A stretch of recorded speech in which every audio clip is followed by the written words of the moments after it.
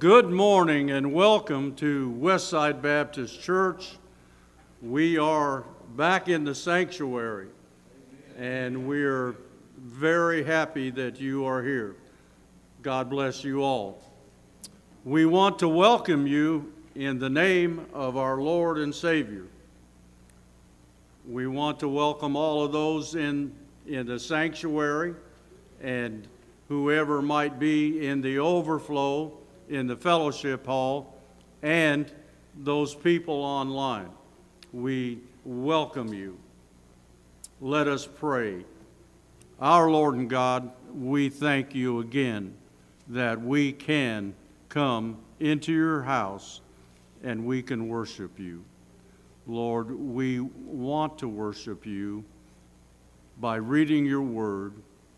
We want to worship you by song, Lord, and we want to pray to you. Lord, we thank you that we have your word, Lord, and we ask that the Holy Spirit would show us the things that you want us to learn, Lord, and then we would go out and do those things. And I pray this in the name of your Son and my Savior. Amen. The scripture reading is from 2 Corinthians chapter 1 and verses 3 through 5.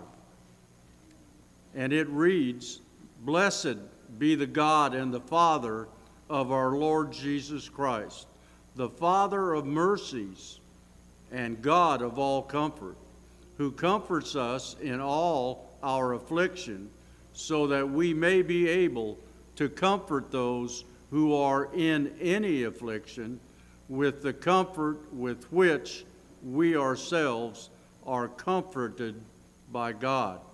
For as we share abundantly in Christ's sufferings, so through Christ we share abundantly in comfort also." And let's pray again. Our Lord and God, we thank you for your word, Lord, and we thank you that the Holy Spirit will teach us and show us what we need to learn. Lord, we thank you for the opportunity that we have right now, Lord. We haven't had this opportunity for several months, Lord, and we thank you that we can come back into your house and that we can worship you. And I pray this in the name of your Son and my Savior. Amen.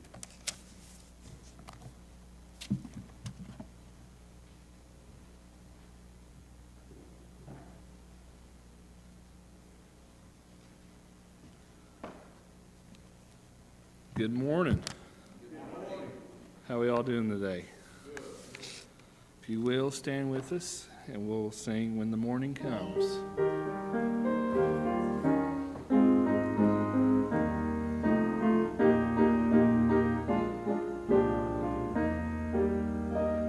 Trials dark on every hand, and we cannot understand all the ways that God would lead us to that blessed promised land.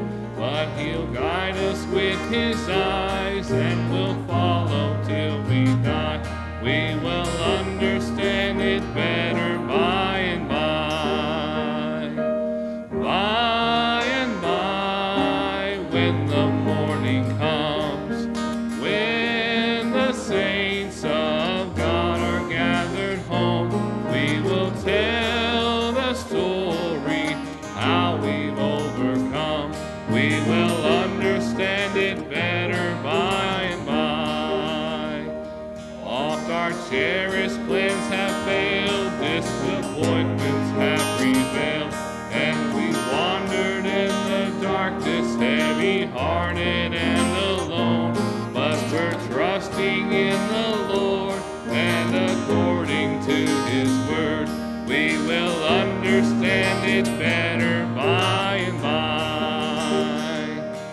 By and by, when the morning comes, when the saints of God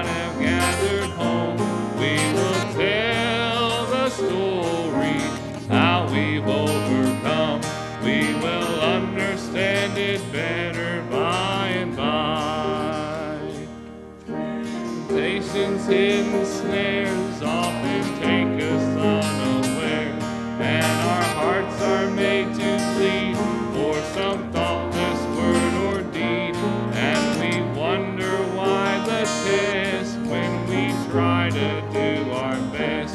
We will understand it better by and by. By and by, when the morning comes, when the saints of God have gathered home, we will tell the story how we've overcome. We will understand it better by and by. Amen. You may be seated. What a joy to see you this morning, and what a joy to hear you singing as well. That truly blesses my heart. Thank you for being here, as Brother Larry said, and for those also maybe in overflow or online. We are so glad that you are with us today. And maybe you're a first-time guest today as well. And we would encourage you to text. What are we texting?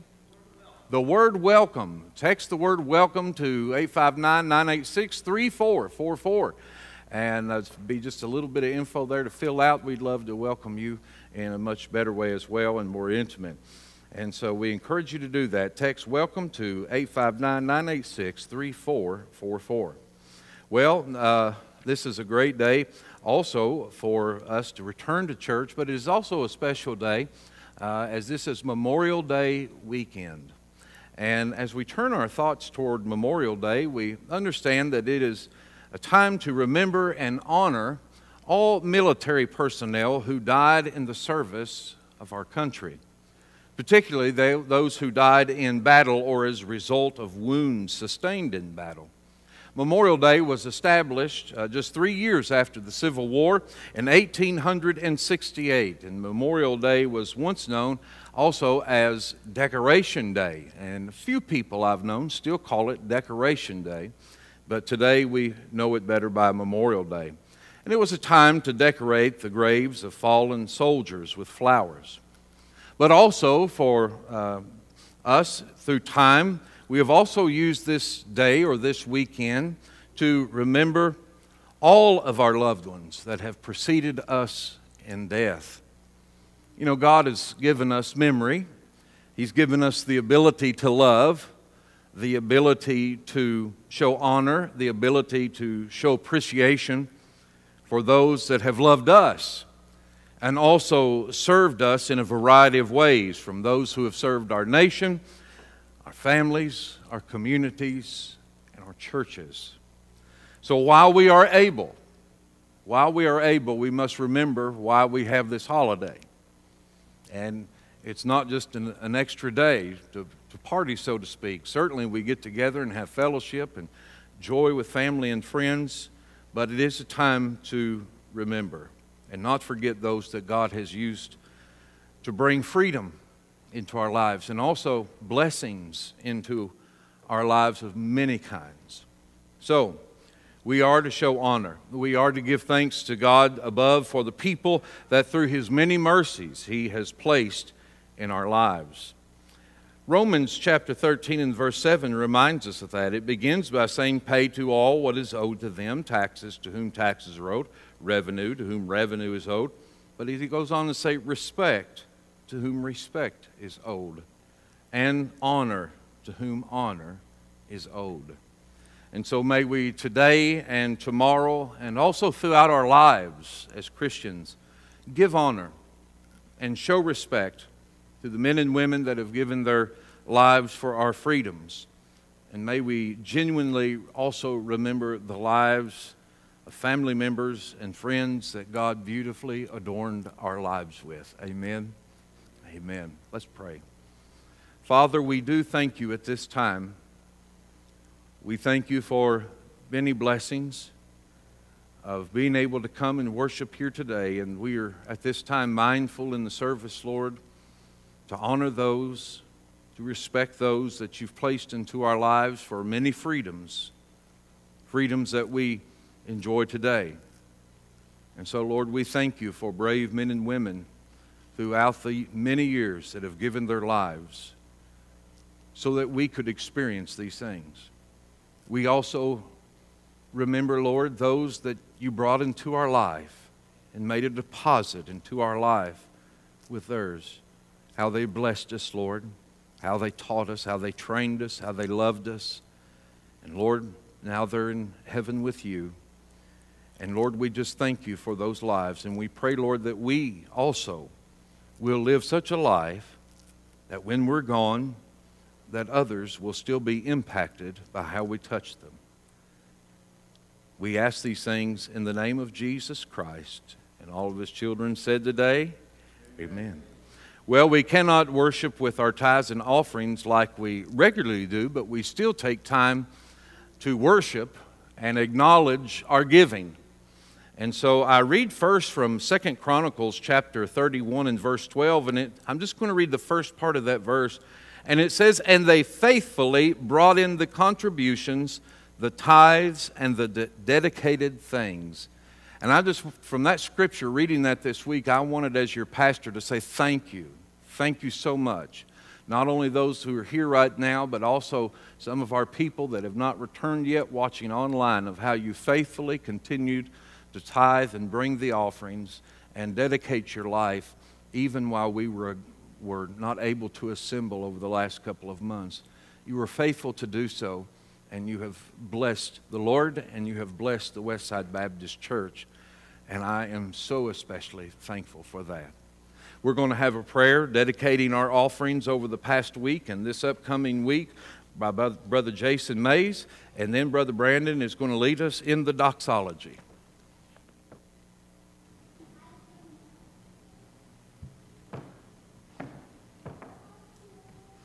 Let's pray. Dear Heavenly Father, we thank you again for another opportunity to gather in your house. We thank you for the opportunities that you've given us. It's been several months since we've been able to gather together. And we thank you for watching over us, keeping us safe. We thank you for an opportunity to give back just a small portion of what you give to us, Father. And you've blessed us in many ways. And we thank you for those that give with a glad heart, Father, and that are happy to further your kingdom, Father. And we pray for that. We pray that your kingdom is grown. We could pray for the lost that are saved. Just pray for those that need comfort, Father. And you know each one's situation, and we thank you for watching over us. Father, just forgive us the many ways we fail. In Jesus' name we pray. Amen.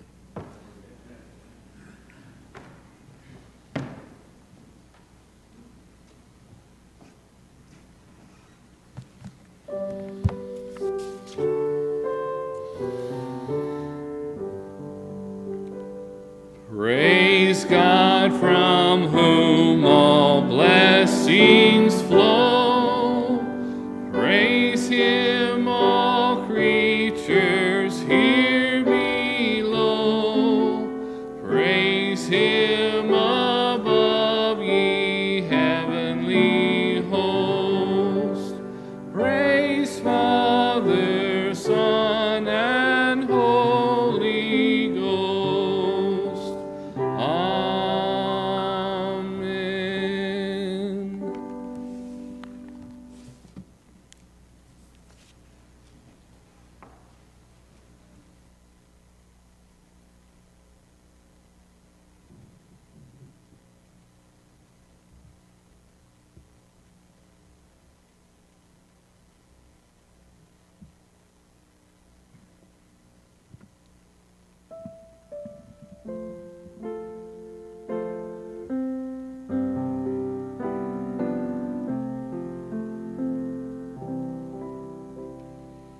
In the morning when I rise, in the morning when I rise, in the morning when I rise, give me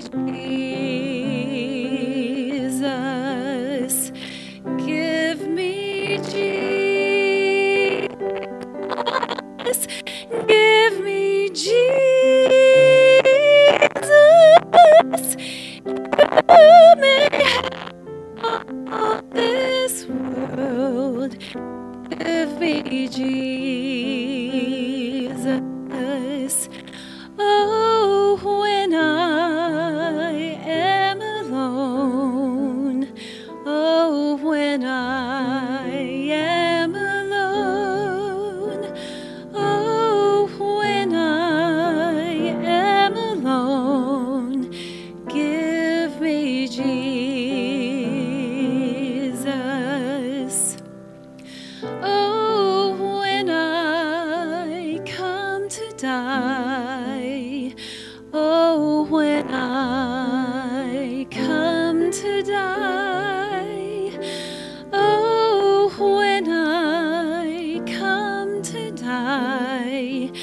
Give me Jesus. Give me Jesus. Give me Jesus. You may have all this world. Give me Jesus.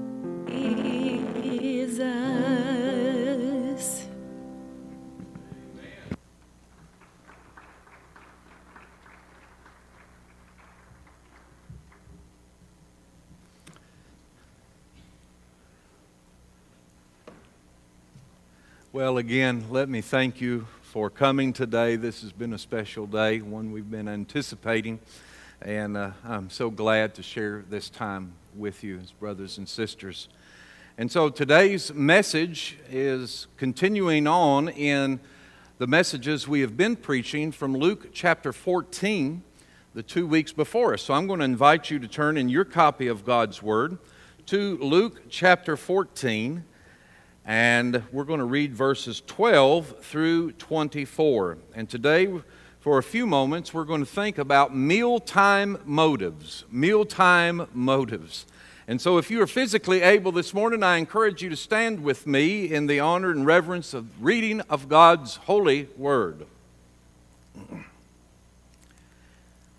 He, Jesus, said also to the man who had invited him, "When you give a dinner or a banquet, do not invite your friends or your brothers or your relatives or rich neighbors, lest they also invite you in return and you be repaid. But when you give a feast, invite the poor, the crippled, the lame, the blind, and you will be blessed, because they cannot repay you, for you will be repaid at the resurrection of the just." When one of those who reclined at table with him heard these things, he said to him, "Blessed is everyone who will eat bread in the kingdom of God." But he said to him, "A man once gave a great banquet and invited many. And at the time for the banquet, he sent his servant to say to those who had been invited, 'Come, for everything is now ready.' But they all alike began to make excuses. The first said to him, 'I have bought a field, and I must go out and see it. Please have me excused.'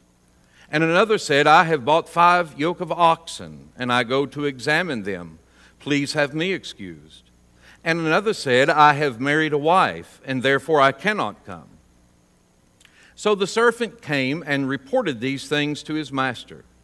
And then the master of the house became angry and said to his servant, 'Go out quickly to the streets and lanes of the city and bring in the poor and crippled and blind and lame.' And the servant said, 'Sir, what you have commanded has been done, and still there is room.' And the master said to the servant, 'Go out into the highways and hedges and compel people to come in, that my house may be filled. For I tell you,'" and I pause there to make note that the "you" there is plural, you all. "I tell you all, none of those men who were invited shall taste my banquet." May God add his blessings to the reading of his word today. Thank you, and you may be seated.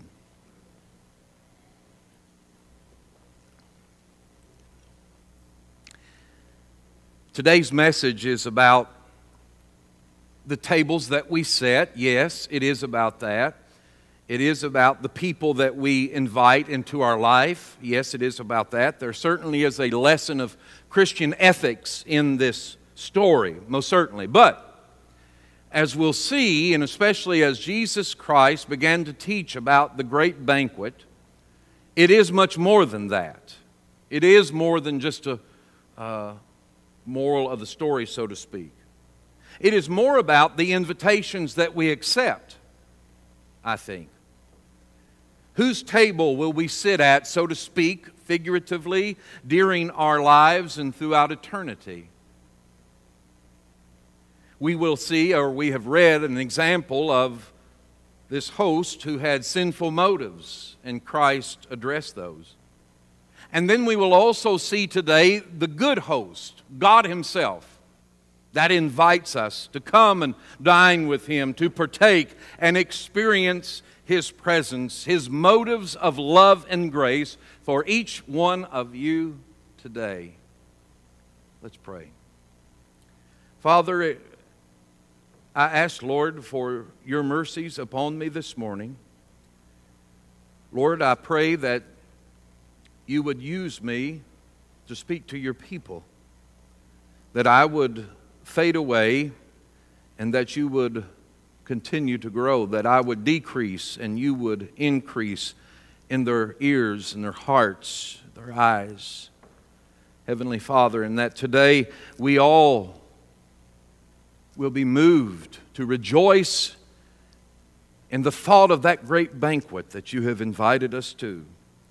And Lord, that we will be mindful today of the tables that we choose to set and to sit at in our lives. Again, I ask for your grace upon this time. In Jesus' name, amen. Now again, like I said, we've been preaching this. If you've been watching online, and if you haven't, I encourage you to go back and look at some of the past videos on Facebook or YouTube of these sermons. But we started at the beginning of chapter 14, and we saw where a ruler of the Pharisees, he was probably over a certain synagogue, had invited Jesus Christ to his house for a Sabbath day meal. Now, but we also found out that that was a setup. They were trying to trap Jesus into doing a miracle on the Sabbath because under their rules, I didn't say God's rules or commands, but under theirs that they had added, they did not agree or approve of Jesus doing miracles and healing on the Jewish Sabbath of Saturday. And so they invited Jesus, and we saw in those first 6 verses where they also invited a man with dropsy, a sick man. And they exploited that man and used him to set him before Jesus so that Jesus would heal him and that they would have cause to come against him. This was not the first time. Jesus had already broken their Sabbath, so to speak, not God's, but their Sabbath on several occasions before this. But Jesus turned that trap against them. And then I love this story. It's almost, I've read this story and preached from it before, and it's almost become a little more, I get more of a kick out of it, almost a little snicker behind it, because I see Jesus turn the trap against them and silence them. And then, as we saw in the first 6 verses, he sends the healed man out. It's like, you don't need to be here with these people. They're just going to abuse you. And he sends him out, but Jesus stays. And the one that they had invited to entrap had now become a thorn to him. Jesus stays there and continues to speak to them. And in verses 7 through 11, we saw where he kind of brings up and teaches them about, or rebukes them, how they were fighting and scrambling and scraping over the best seats because it was about status to them. And if they sat the closest to the host, that would increase your status. And we talked about status symbols and how Jesus was preaching against that or teaching them. And then in verse 12 that we just read, he turns his attention back to the host. And he begins to talk about mealtime motives. You see, beloved, listen to me very carefully. Motives are the fuel that power what we do and why we do it. Motives are the fuel that power what we do and why we do it. And that's what Jesus was doing here. He was coming against the motives of this man. You see, it was common in that day at these big feasts and meals of who they would invite. And they would invite certain people that would increase their status in society. Inviting some that if they did them a favor, they could repay them. Let me tell you what Jesus is not saying in this verse. He is not saying that we do not have times where we celebrate and share meals with family and friends, because Jesus did that. And we read that in the Gospels. Certainly we have meals with our families and friends. He was attacking the motives of this ruler of the Pharisees, of who he'd invited and why. You remember that old show, some of you will, The young ones won't, but the lifestyles of the rich and famous. You remember watching that show? Back in the 80s, I think. Well, this is not an episode, so to speak, of the lifestyles and the rich and famous, but that's how they treated a lot of this in their society. And sadly, even among the religious leaders, the Jews, and even on this Jewish Sabbath. And who was he talking to here? Again, he was talking to the host. He said, when you give a dinner or banquet, do not invite your friends. So again, he's looking at the motives. He's not saying we never have dinner with friends, or your brothers and sisters, that word can mean, or your relatives or rich neighbors, lest they also invite you in return. In other words, that was the motive for much of these dinners. Let's go a little deeper into that thought. First of all, and he goes on to teach about inviting people that can't repay you, because there you find true reward and you're not using and exploiting other people for your needs. See, this is a picture of the world's table is what I'm getting at and what Jesus was teaching. And the world's table doesn't invite the poor, the lame, the crippled, and the blind, unless they want to exploit them, to make themselves look better, and we certainly see that, or sometimes just to feel better about themselves.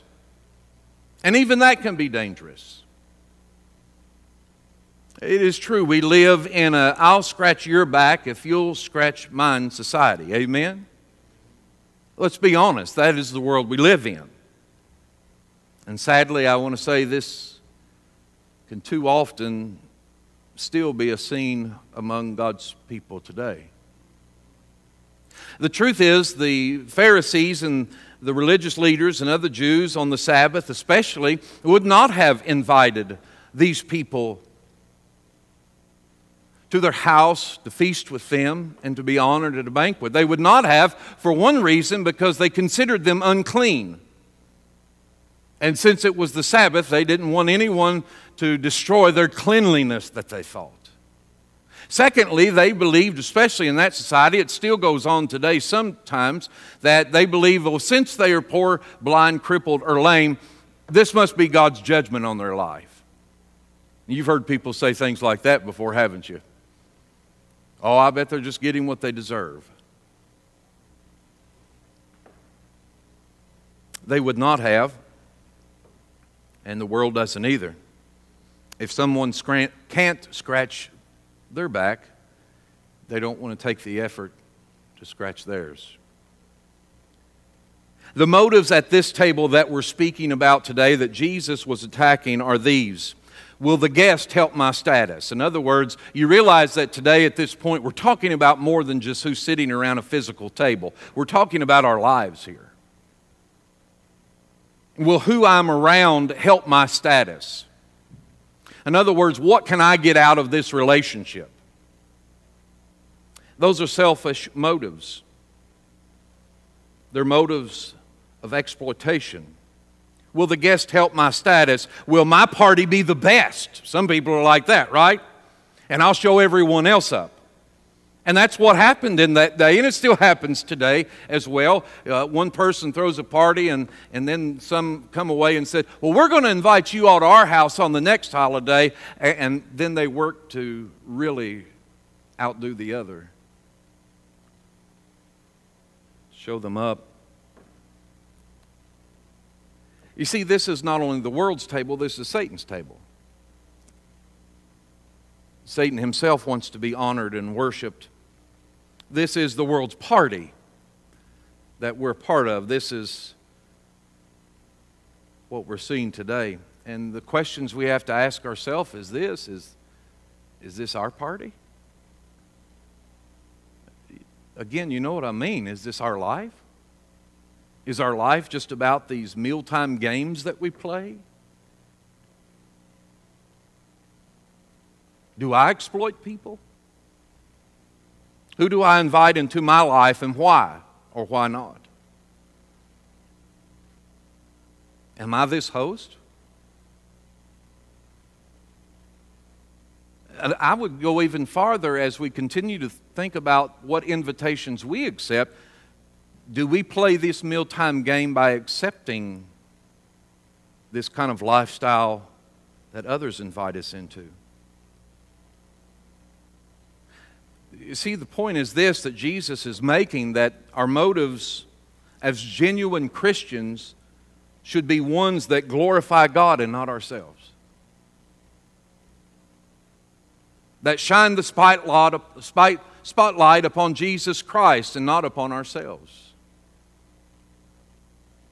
Our motives as Christians should be one of trusting Christ for our reward and not the temporal rewards of this earth. And he spoke about that in verse 14. He said, "And you will be blessed because they, the poor, the crippled, the lame, the blind, cannot repay you.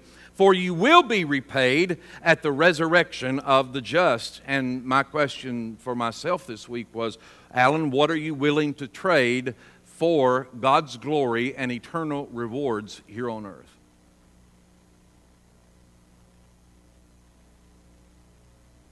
And when Jesus taught this, then this one person, this one guy speaks up.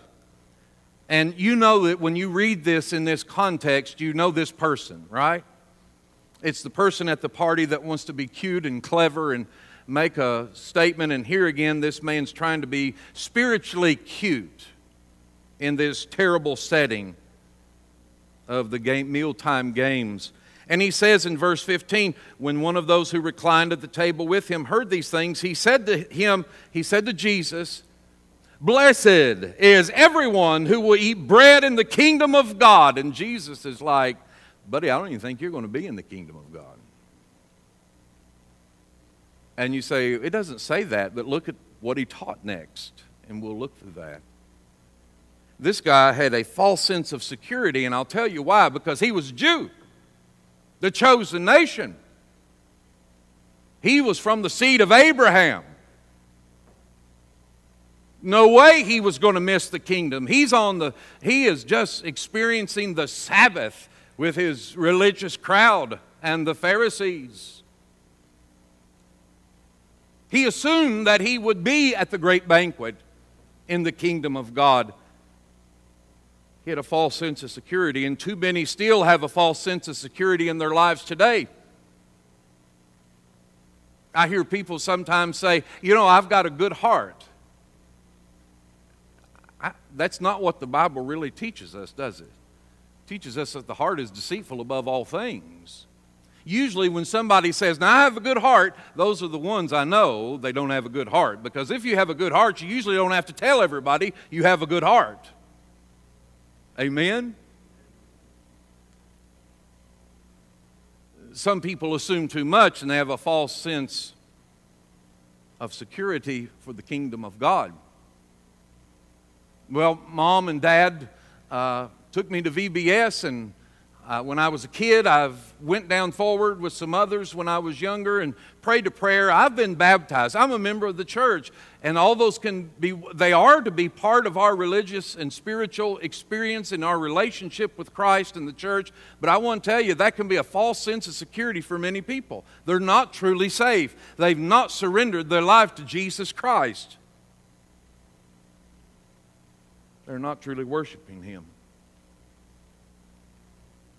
And therefore, after this guy thought he was being spiritually cute,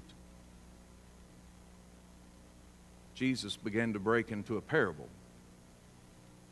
of the great banquet. But he said to him, "A man once gave a great banquet and invited many. And at the time for the banquet, he sent his servant to say to those who had been invited, 'Come, for everything is now ready.'" Now the thing about this parable is this parable reveals God's invitation to His people throughout the ages.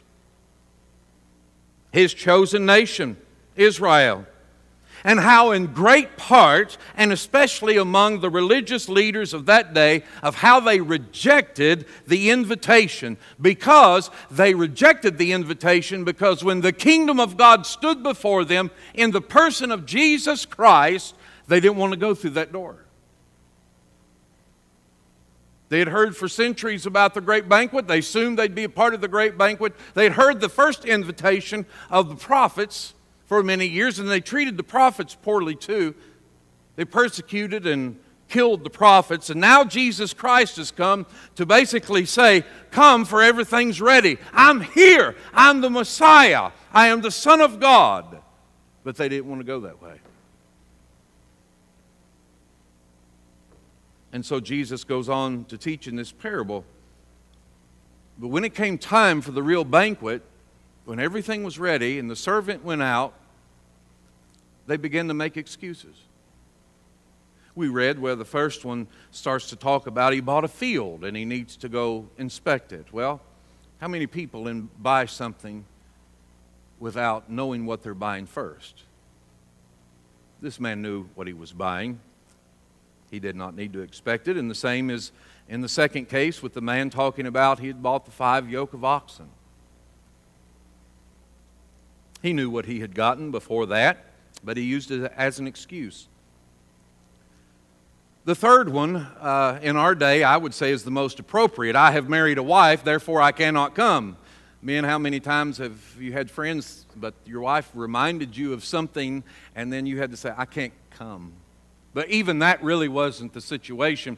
See, we giggle about that in our day, but truly in their day, that's even more laughable because the wives were not even invited to the banquet, so to speak, unless they were serving.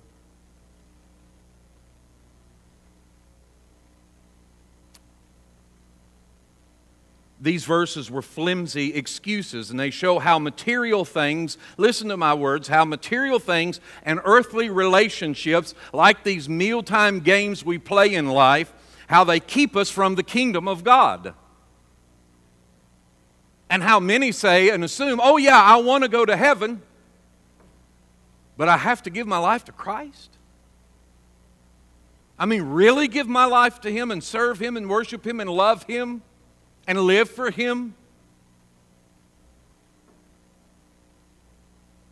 You see, the Jews assumed that they would be at the great banquet, but they rejected the servant's message. You see, that's the thing about this parable. The servant in this parable is Jesus Christ. I've come. Things are ready. But John 1:11 reminds us that He came to His own, and His own did what? They rejected Him. And still many today say, I want to go to heaven, but for all that cost of discipleship, I don't want any part of that. And by the way, if you'll read in the verses for next week, verses 25 through 33, we're going to look at that. And so Jesus teaches that when the servant spoke these things to the host, which is God the Father, it says, then the master of the house became angry and said to his servant, you go out quickly to the streets and the lanes and city, and you bring in the poor and the crippled and the blind and the lame. And the truth is, this is all of us, and this is the gospel at the cross of Christ going out to all the world, to all the nations. We are the poor in spirit. We are the blind spiritually until Christ removes the scales and we see Him. We are the crippled, just kind of dragging through life until Christ gives us hope and direction and purpose. And the same with the lame. But it gets even better. He goes on to say, He said, well, we've already done all those things, and there's still room in the banquet hall. And the master said to the servant in verse 23, well, then you go out to the highways and the hedges and compel people to come in, that my house may be filled. You see, God wants His house filled, beloved, and He wants it filled with each and every one of you here today. And not only that, but He wants it filled with the people that society rejects. And by the highways and hedges, you think about His words there. He's talking about going outside the city where people are hiding, outcast. maybe even thieves, where they place themselves in the hedges. The liars and others. God wants to transform their lives too.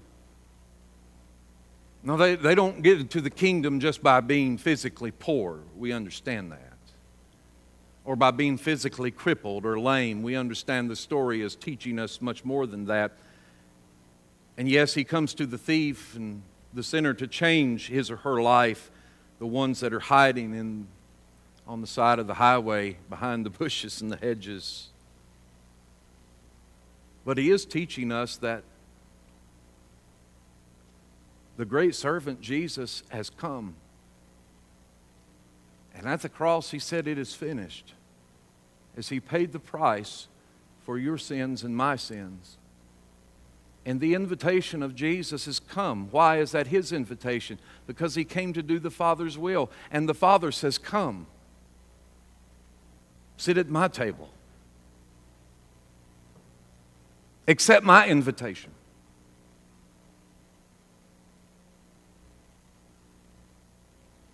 That's the gospel message. That's the good news of Jesus Christ.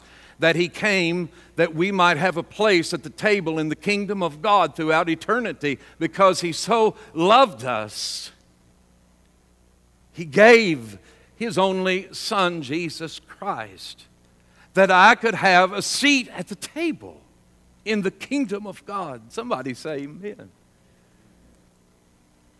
That he came to we who are poor and lame and crippled and blind, thieves, sinners, hiding in the hedges. What a blessed thought that a holy God would so desire to have fellowship with me, such a sinner as myself. Such a sinner, unworthy. That he would want me at his table when this life is over, and even now through worship. You see, the greater question here in light of this story is this: which invitation will you accept? Satan's going to prepare for each one of us and has some beautiful tables in this life. Sometimes where we can rub elbows with others and get things. Have things the way we want it. There are many trappings and beautiful things laid upon this table, but your reward is here. And I want to remind some of you young people as well that the world will invite you to the table at times and they might treat you good, but as soon as you don't add any value to their life or you can't bring anything, they'll kick you out of your seat and they'll bring someone in else to fill it. And we've all seen that. They'll quickly do that. When you don't meet their needs anymore, when they don't get what they want from you, you're no longer a friend. Or will you accept the invitation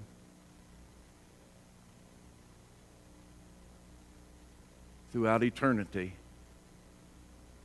with Christ? That's the real question here in this story. And that's the question that is before all of us today. First of all, if you're not a Christian, you're going to have to make a choice today. Whose invitation are you going to accept? Are you going to receive? Are you going to receive the servant, Jesus Christ, that came to say, everything's ready for your salvation now? You can be forgiven. You can have new life, joy, purpose, peace, not only in this world, but in the next that will last forever. Or you can continue to play the mealtime game with the world. It is my prayer, it has been all week, that each person under the sound of my voice will accept that invitation from the servant Jesus Christ today and that you will take Him as your Lord, that you will love Him and worship Him and serve Him and live for Him. That has been my prayer today.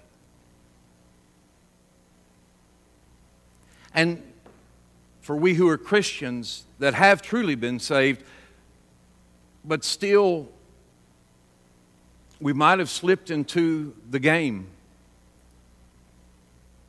the mealtime game, and we've started to play these religious games like they were in this scene today, and we need to be reminded to lay or store up treasures in heaven above and not here on this earth.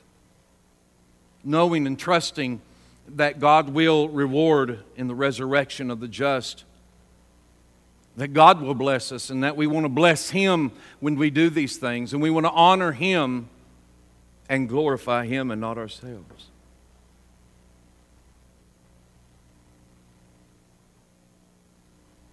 Today, if you would accept Jesus Christ, we do our invitation just a little different for a short while, hopefully. One thing is, even those watching online, I would encourage you is to text next step to 859-986-3444. We'd love to help you in your next step with Jesus Christ and pray with you and pray for you. Even if you're here today physically and you want to text that to that number, we'll get back with you. We want to be a part of leading you and helping you in your walk with Christ. Secondly, also, if you need to receive Jesus Christ today and you're here, when the deacons release you in just a few moments, release your row, and if you'd like to come and sit on the front pew, and I'd love to pray with you and for you and lead you to Christ there too.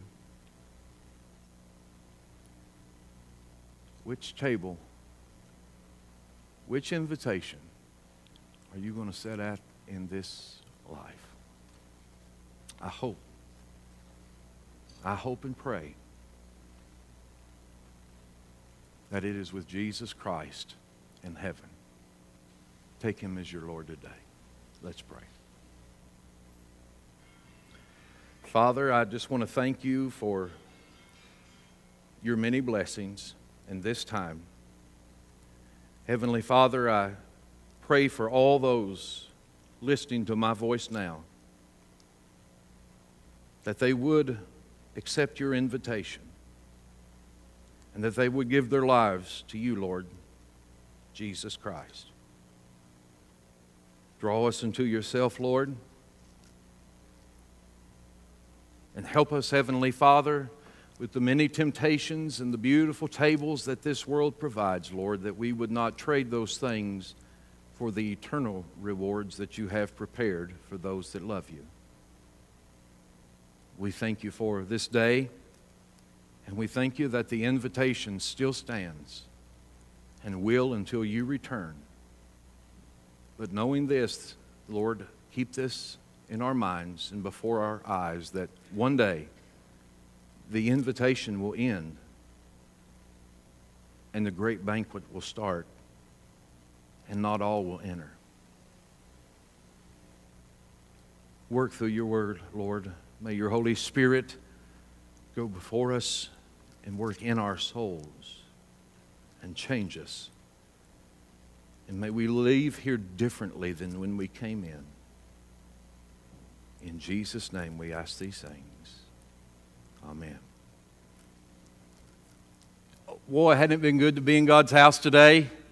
Amen. We're so thankful. All of you have been here in the first service. I think we had about 53 or 54, somebody told me, and online as well. God bless you all. And I continue to share this even though you've been here so more people can hear the gospel message. Share it with your friends and family and your enemies as well.